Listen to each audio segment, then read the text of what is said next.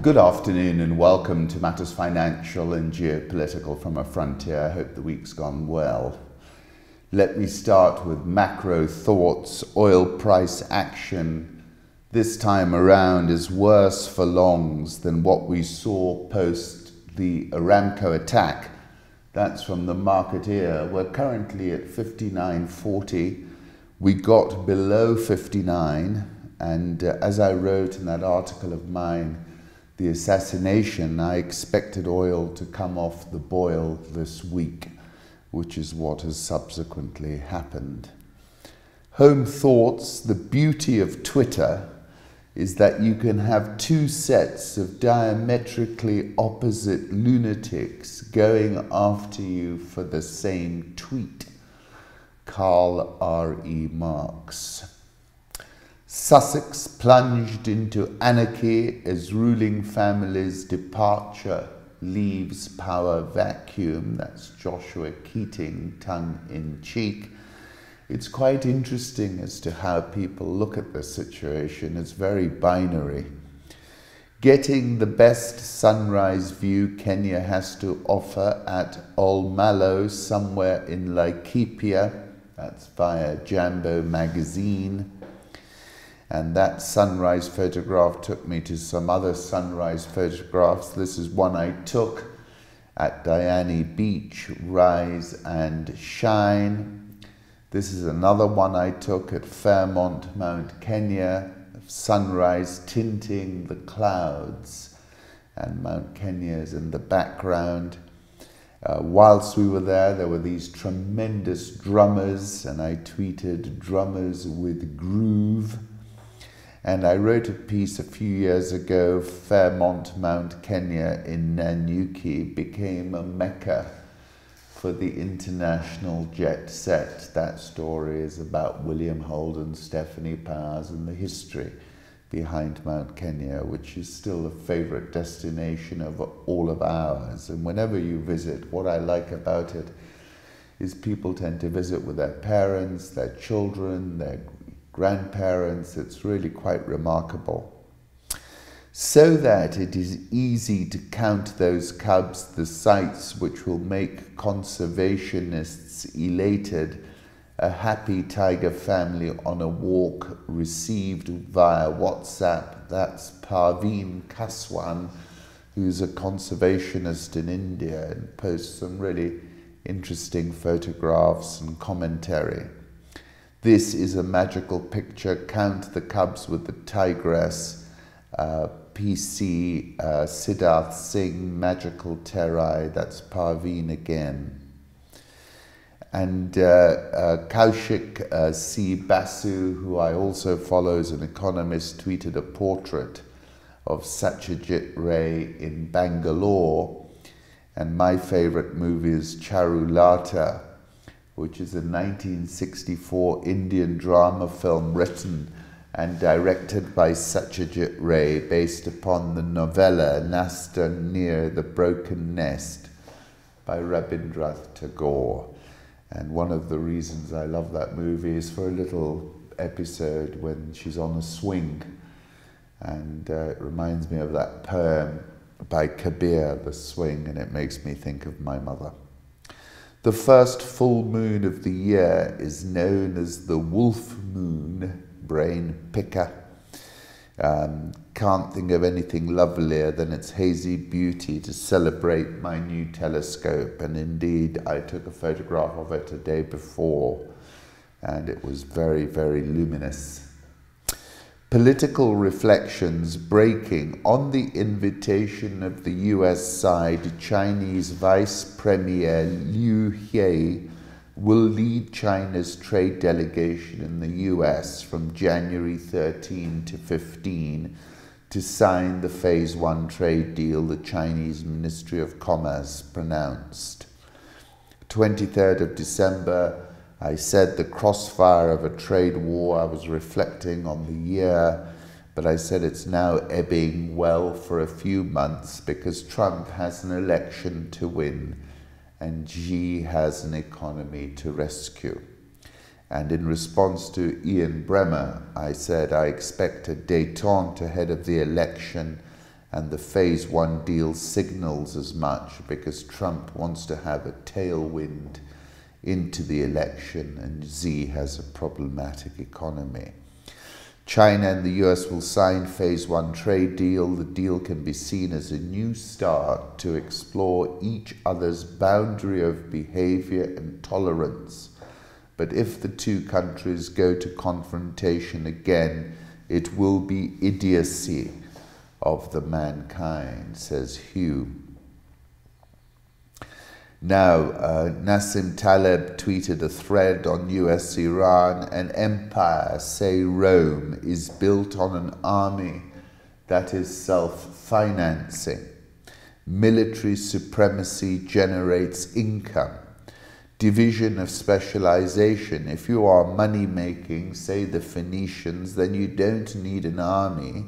You just pay whoever runs that business for protection. US has a greater relative military capability in history. Makes no sense. Without exacting protection money, Europe pays little, even indirect, with defiant states. Empire's model is to crush defiant states, plunder and parade Vercingetorix, Zenobia, Saddam. Iraq war had little to do with anything but model consistency, as with the Judean rebellion, punish insubordination, defiance, and reward economic submission. Clarity of mind. Trump figured out that business model requires direct punishment of the Iranian regime or change of model. And that took me back to Zbigniew Brzezinski, who said the three grand imperatives of imperial geostrategy are to prevent collusion, maintain security dependence among the vassals, keep tributaries pliant and protected, and to keep the barbarians from coming together. I like this from Karl Remarks: a test for every Middle East expert to be certified. What is the best falafel? Kulthum or Fairuz, expand. The difference between Saudi and Qatari thawb. Name 9 different Christian sects. Favorite type of arak. Fill a government form in 5 minutes. Pronounce Iran correctly. My choice would be Fairuz, and one of my favorite songs is Kifak Enter, the link for which is on Rich Wrap-Ups. Last night I went back to 2 documentaries by Raghi Omar: Iran 1979, Anatomy of a Revolution, and Iran 1979, Legacy of a Revolution, both very good documentaries. Of course, my article was The Assassination, the Escalation of the Shadow War. I was quoting from Russia with Love, Blofeld, read Trump. Kronstein, you're sure this plan is foolproof? Kronstein, read Pompeo. Yes, it is, because I've anticipated every possible variation of counter move. Interesting article about which I can't verify or affirm its bona fides. The deeper story behind the assassination of Soleimani, Federico Piracini, via the Strategic Culture Foundation. Days after the assassination of Soleimani, new and important information is coming to light from a speech given by the Iraqi Prime Minister. The Iraqi Prime Minister Adil Abdul Mahdi has revealed details of his interactions with Trump in the weeks leading up to Soleimani's assassination in a speech to the Iraqi parliament. He tried to explain several times on live television how Washington had been browbeating him and other Iraqi members of parliament to toe the American line, even threatening to engage in false flag sniper shootings of both protesters and security personnel in order to inflame the situation, recalling similar modi operandi seen in Cairo in 2009, Libya in 2011, Maidan in 2014. The purpose of such cynicism was to throw Iraq into chaos. The Speaker of the Council of Representatives of Iraq, al-Busi, attended the parliamentary session while almost none of the Sunni members did. This was because the Americans had learned that Abdul Mehdi was planning to reveal sensitive secrets in the session and sent al-Busi to prevent this. Al-Busi cut Abdul Mehdi off at the commencement of his speech and then asked for the live airing of the session to be stopped. After this, al-Busi, together with other members, sat next to Abdul Mehdi, speaking openly with him, but without it being recorded. This is what was discussed in that session that was not broadcast. Abdul Mehdi spoke angrily about how the Americans had ruined the country and now refused to complete infrastructure and electricity grid projects unless they were promised 50% of oil revenues, which Abdul Mehdi refused. This is why I visited China and signed an important agreement with them to undertake the construction instead. Upon my return, Trump called me to ask me to reject this agreement. When I refused, he threatened to unleash huge demonstrations against me that would end my premiership. Huge demonstrations against me duly materialized, and Trump called again to threaten that if I did not comply with his demands, then he would have Marine snipers on tall buildings target protesters and security personnel alike in order to pressure me. I was supposed to meet Soleimani later in the morning when he was killed. He came to deliver a message from Iran in response to the message we had delivered to the Iranians from the Saudis.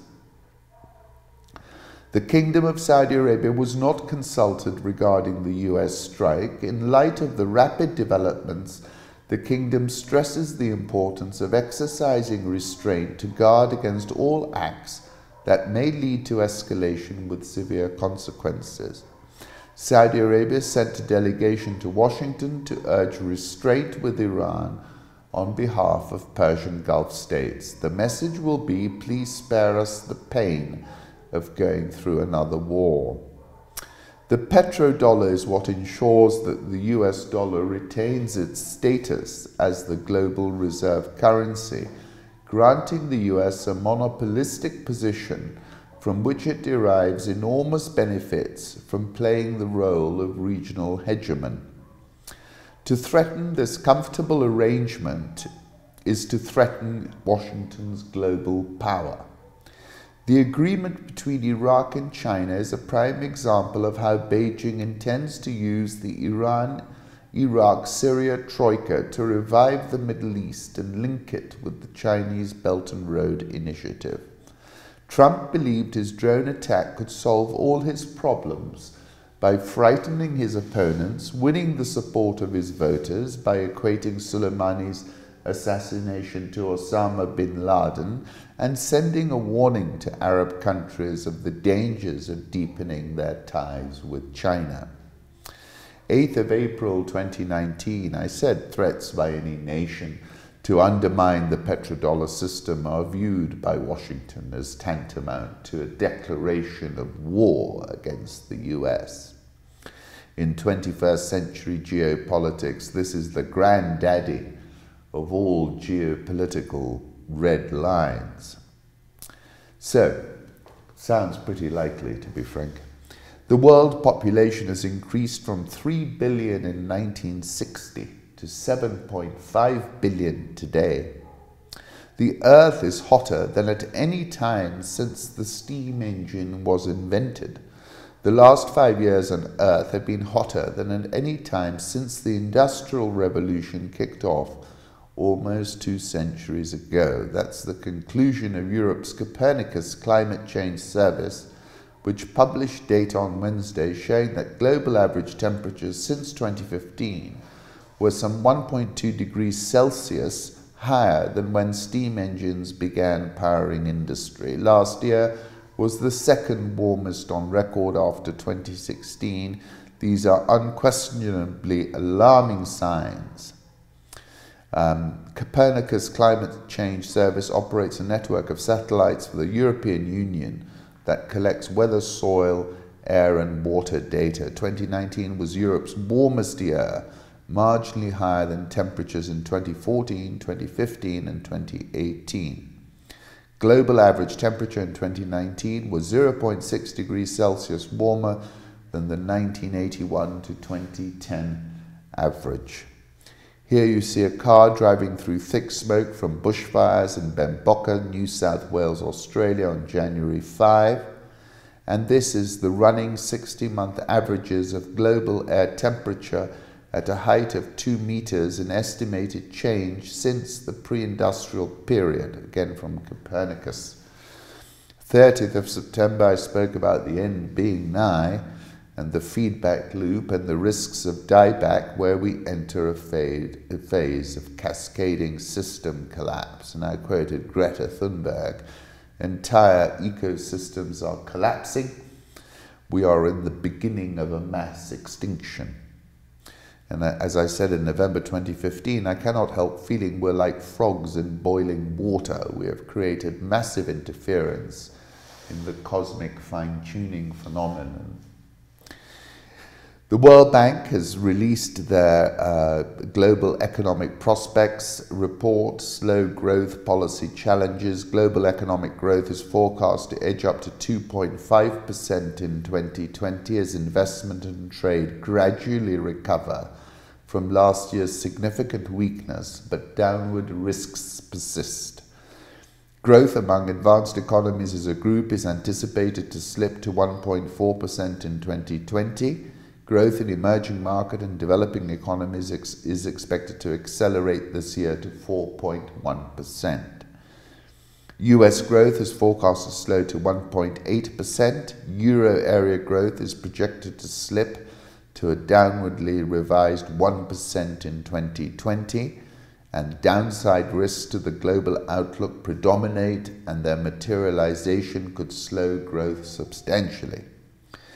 They're worried about debt. The history of past waves of debt accumulation show that these waves tend to have unhappy endings. In a fragile global environment, policy improvements are critical to minimize the risks associated with the current debt wave. They're calling it the fourth wave. Recent debt buildup in emerging and developing economies. There have been 4 waves of debt accumulation in the last 50 years. The latest wave, which started in 2010, has seen the largest, fastest, and most broad-based increase in debt among the 4. Current low levels of interest rates mitigate some of the risks associated with high debt.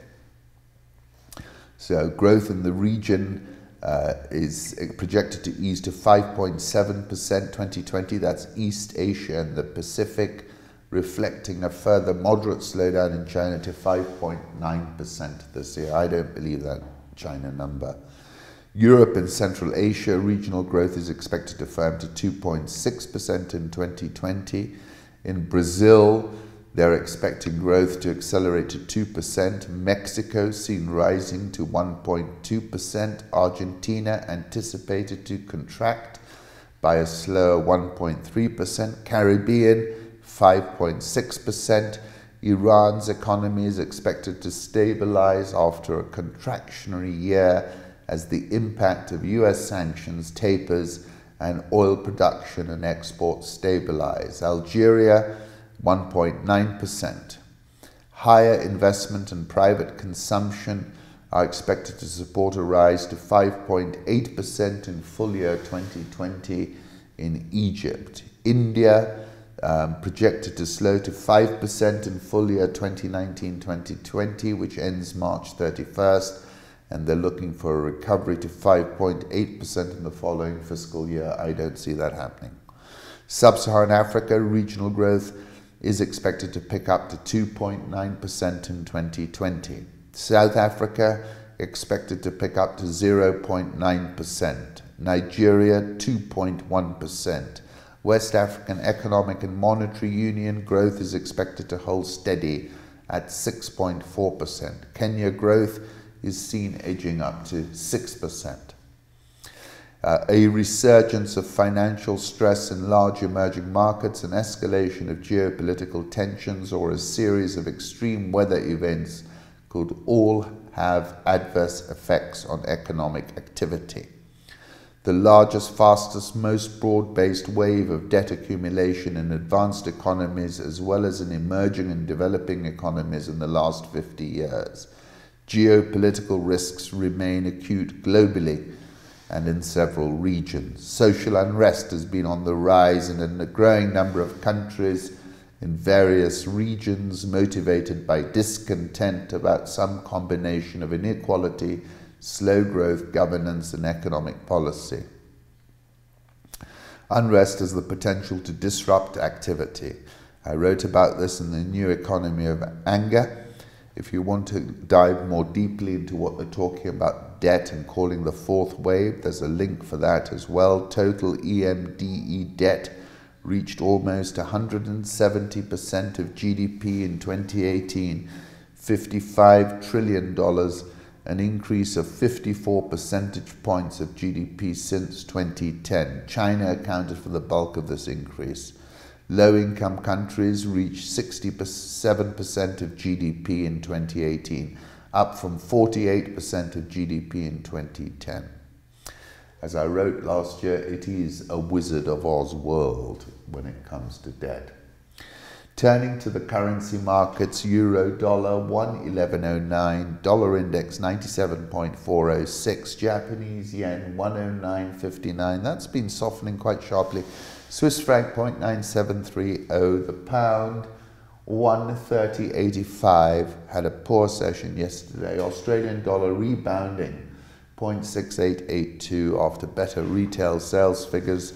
Indian rupee 71.06, South Korean won 11.5961, the Rial 409.38, Egypt pound below 16, that's bullish, 15.9952, and the Rand also firm at 14.2123. This is a chart of the dollar index from the Marketeer, quickly approaching the upper part of the trend channel and the 200-day moving average. A lot of people got bullish again with this technical formation, but I think it's going to break down again. Euro dollar 111.09. This chart is from FX Pip Titan. Tesla traded its highest notional value in history yesterday. And really, it is the most extraordinary short squeeze ever seen in my lifetime. And for that, I can understand why Elon Musk was doing a jig in China. This airplane is designed by clowns who in turn are supervised by monkeys, said one Boeing company pilot. Of course, we've got this Ukrainian plane crash out of Imam Khomeini Airport, but it's not clear to me what the facts are, so I'm not going to speak about that. Gold, after that huge rally where it touched $1,600, is now at $1,546. Sub-Saharan Africa, African spring economic winter, says the Africa Confidential. Fresh from signal victories in Khartoum and Algiers, youthful mass movements are demanding jobs, opportunities and accountability as financial uncertainty grows. Two developments in the past year will be of seismic importance in 2020, the revolutionary movements in Algeria and Sudan, and the start of the African Continental Free Trade Agreement. The tensions between the aspirations of Africa's overwhelmingly young 1.2 billion people and the continent's sluggish economic progress is palpable throughout the continent's 30 million square kilometers. In several countries, especially in the bigger economies such as Algeria, Nigeria and South Africa, where hopes are highest, the political temperature is close to boiling point. It will take many years to change Africa's economic game to reach its first target of a single market with a GDP of over $3 trillion, bigger than India's today, but the trade treaty is the essential first step, they say. Certainly the battle for African hearts and minds is heating up. Expect to hear more claims from the United States, which is due to announce its own new initiatives in Africa about how China's prolific lending based on resource deals threatens a new debt crisis for Africa.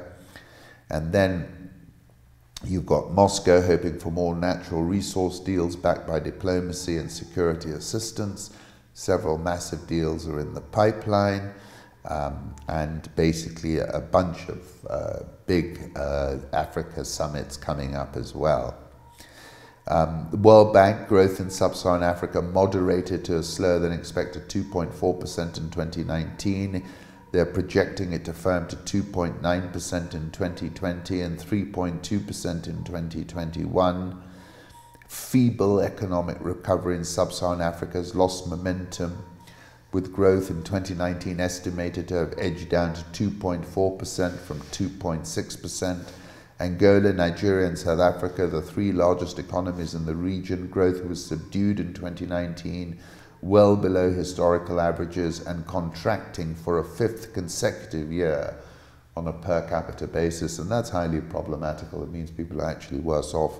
Activity in Nigeria was lackluster.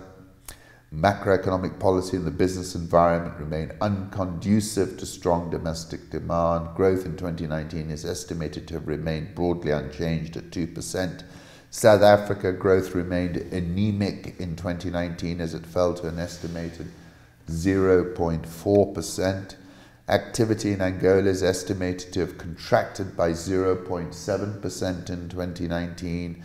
Oil output declined for the fourth consecutive year. Sudan, the fourth largest economy in the region, political instability alongside an ongoing currency crisis has caused activity to contract sharply. However, the formation of a 3-year interim government to oversee the country's transition to democracy helped improve stability in the second half of last year, and I'm bullish about them and their Prime Minister. Per capita incomes contract among some of the largest economies that account for 1/3 of the region's poor: Angola, Nigeria, Sudan. Kenya growth is expected to remain solid but soften somewhat as accommodative monetary policy does not fully offset the impact of a fiscal tightening. I think they were bullish.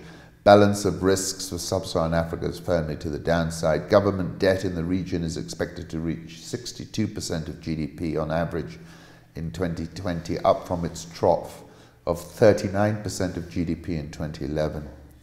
Countries with elevated debt burdens are susceptible to sudden increases in investor risk aversion: Angola, Ghana, Mozambique, Namibia, South Africa, Zambia. Extreme weather events are becoming more frequent as the climate changes, posing a significant downside risk to activity due to the disproportionate role played by agriculture in many economies in the region. 9th of December, I wrote an article saying time to big up the dosage of Quaaludes. I said then we're at a pivot moment, and if we keep regurgitating the same old mantras like a stuck record, this will turn Ozymandias. World Bank cut Ethiopia growth forecast to 6.3%, below National Bank of Ethiopia's 10.8%. Annual inflation in the Horn of Africa nation was 19.5% in December. So that's quite a difference between the two. A very good article by Ebebe Emro Selassie, who's the Africa director for the IMF, about Ethiopia's recent economic performance. Since 1990, per capita income in the world has increased by about 50%. For the median sub-Saharan African country, this increase was 45%. In the case of Ethiopia, it was over 200%. Economic transformation risks being stifled because the software that is as important for effective industrialization is missing. Things like access to credit and sufficient foreign exchange for the private sector. Growth in Ethiopia on average has been 8.1% 2000 to 2010, 9.5% 2010 to 2018. This compares with 5.6 and 5.9% respectively in other fast-growing countries in SSA. Rate of increase in public debt relative to GDP is comparable to the other country groupings, but the scale of borrowing in Ethiopia has been an order of magnitude different. This has pushed up debt vulnerability ratios, placing Ethiopia at high risk of debt distress, according to the IMF World Bank Debt Sustainability Analysis. Exports as a share of GDP remain well below that of comparators, even as imports have risen sharply. Exports as a share of GDP has actually declined in recent years, which is highly unusual. Charlie Robertson, the big success that is Ethiopian Airlines helps bring in more dollars to Ethiopia than everything physical that the country exports, mainly coffee and flowers, other food and mild narcotics. Textile exports virtually non-existent. Remittances are huge. I wrote an article, Ethiopia Rising. Have a look. That was 90 days into Abiy's term. The improvement in Ethiopia with regard to a halving of under 5 mortality rates, a decade added to life expectancy, and a 3-fold rise in secondary high school enrollment is spectacular. President Museveni has finished walking, replicating his bush war. We walked to Kikinzi after we'd been attacked. We'd lost many things. We had no blankets, so we tried warming up with fire. You warm your back and the front gets cold. And I also did an interview with William Pike, who's the author of a memoir of the Bush War. He too went into the bush to interview the guerrilla leader at that time, Museveni, and has some very interesting observations. Back to the one-party state, Africa Confidential, civil and political rights will remain constrained as Magufuli seeks a landslide in the general election to endorse his status division. October general election will dominate 2020. In October, when landslide victories for the CCM can be expected at presidential, parliamentary and council levels, the challenge this year will be carry it off and still maintain some legitimacy. Landslide victories can be expected. That's the question. Can they maintain any legitimacy after what we've witnessed? South Africa business confidence falls to a 3-decade low in 2019, declined to an average of 92.6 from a 2-year high of 95.5 in 2018 when there was all that Ramaphoria. Very bearish. As Charlie said, South Africa is heading for a downgrade, and there's a meme flying around on social media that there is a new sex position called the Ramaphosa, get on top and do nothing.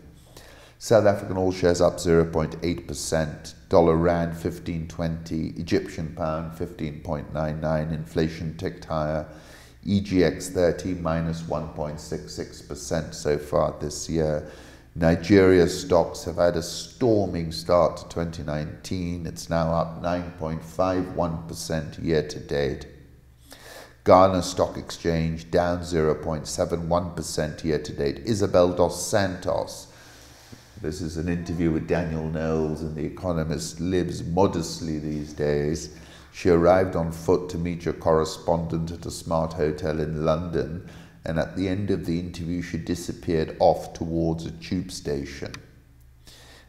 Stepped down for a woman who once flew the rapper Nicki Minaj to Luanda at a cost of millions, but these days Africa's most prominent businesswoman has good reason to play it cool. Ms. Dos Santos, who has not set foot in Angola since 2018, insists that she is popular.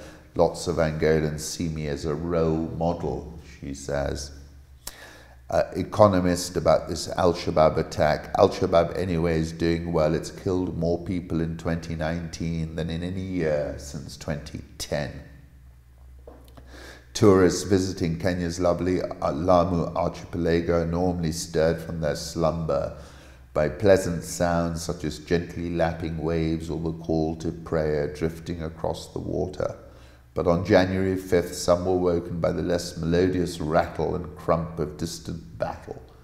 Across Manda Bay on the mainland, fighters from al-Shabab were engaged in an unusually daring assault on American forces stationed at a Kenyan airbase.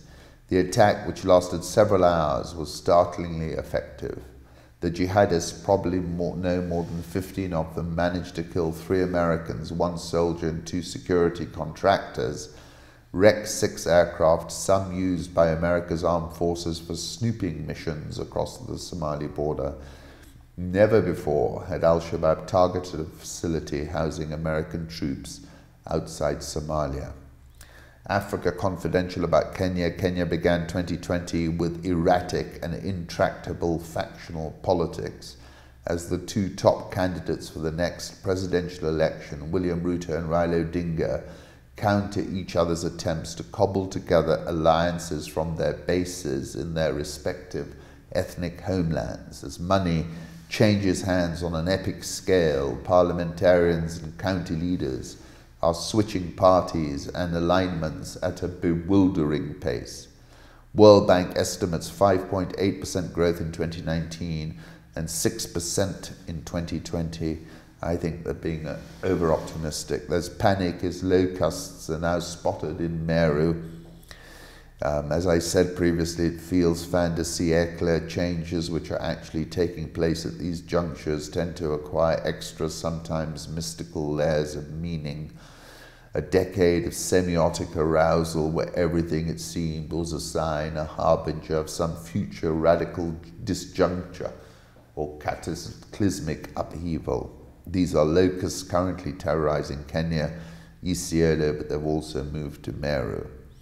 Aidan Hartley says, my late father described locusts devastating East Africa in the 1930s, but international action later tackled the problem. That took me back to Revelation when he opened the 6th seal. I looked and behold, there was a great earthquake, and the sun became black as sackcloth, assuming that's locusts. The full moon became like blood, and the stars of the sky fell to the earth as the fig tree sheds its winter fruit when shaken by a gale. Nairobi all shares up 2.73%, strong start. NSE 20 is up 1.43%. Sogo Sun Hotels confirmed that the Southern Sun Mayfair Nairobi in Kenya will not renew its lease and will officially cease operations on January 31, 2020. A lot of these older hotels are laying off a lot of staff, and I think it's part disruption, part competition. Hope you enjoy the weekend.